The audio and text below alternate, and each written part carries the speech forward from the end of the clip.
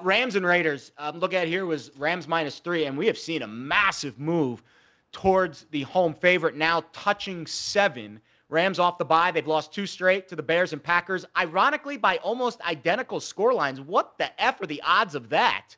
24-18 at Chicago, 24-19 against Green Bay, and they were a 3-point dog in both games. You can play a million games, you won't get 2 results that close to each other as a same price.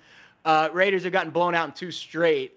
Big loss at Denver, and even a bigger loss to the Steelers. So obviously they're licking their wounds. Looks like we saw the market react a little bit to the Davante Adams trade. Fez, that makes no sense to me because there was no chance Davante Adams was ever playing for the Raiders ever again, even if the Jets trade didn't happen this week. I'm just wondering, when was Cooper Kupp officially put in? Was it more Cooper Kupp news? That's got to be it, but I haven't heard anything official on Cooper Kupp yet, just rumblings. So I think that's what it would do. You know, Chris has a handicap on this, so I'm going to let Chris go first, and I'm very much thinking of a live bet. Go ahead, Chris. I haven't seen Kupp fully marked in.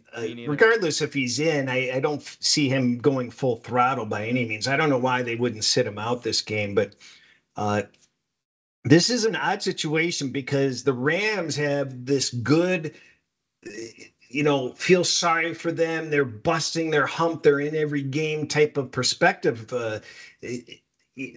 They've got Stafford. Just get them some players that are healthy. Nobody's healthy, and they're almost working miracles, and they're almost there.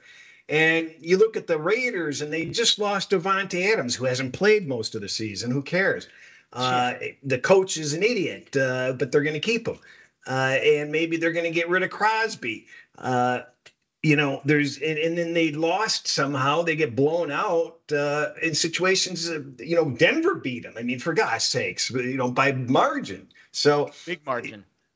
But when you put it all together, these teams are not as far apart as you think they are. Number one, 7 points.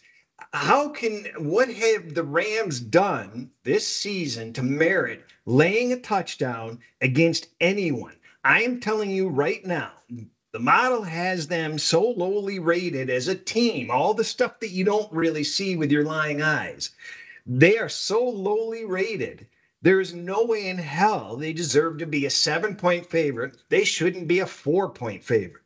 And, this will be the game where they win by 21 and they look like a fool.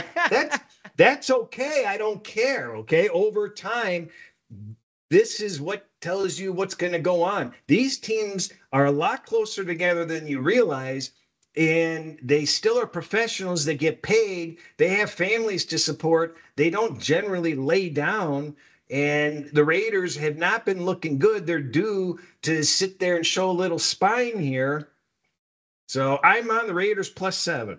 I'm aboard. Amen. Live bet +7 on the Raiders. And you know what? The Raiders are going to have the crowd. It's going to be 55%. That's what I was thinking too. Raiders fan. So I'm aboard. Yes. Yeah, I'm into Raiders +7. This is a sweep. Live sweep here. They are going to have a home field advantage in this game probably. They don't care about the Rams in L.A. The Raiders, they care about the Raiders in L.A. I promise you that. Go ask anyone in L.A. They care more about the Raiders than the Rams. Goodness gracious. Yeah, this is the only way to play this game, +7. Now, you're not getting a lot of 7s out there, although there are a couple shops here in town that are giving you 7. But you got to have to dig for it. I think it's a good bet, though. Raiders +7, across the board, live bets by Fez and I. Chris is the originator, so he gets credit when this bet wins. He also takes the blame if they lose by 40. All right.